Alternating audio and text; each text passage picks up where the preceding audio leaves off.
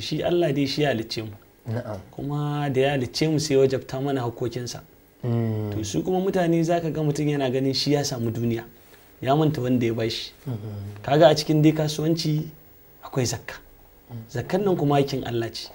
To idan mutum ya kuskure yana ganin shi ya samu kuɗi ko kuma yana jin kyashi ya manta cewa Allah ne ya bashi sai gagara fitar da zakka.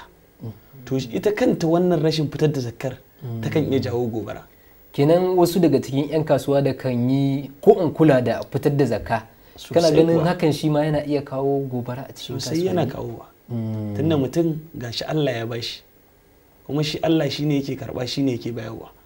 Idan kai kana tunanin ka samu ka tara kana da wayo zaka boye to sai Allah ya sa wani abin ya same ka. Wato wuta sai ta zo ta kowa ma ya huta. Kowa ya huta cira banta. Na'am. Wannan shi ma yana ɗaya daga cikin abubuwa da suke taka rawa. Sosai kuwa. Dan abin da yasa nake gaya maka wannan abu. Saboda zai baka mamaki kaga cewa a kasuwa sai ga shago nan ya kama da wuta. Makocin shi bai kama ba amma kuma na gaban makocin shi ya kama.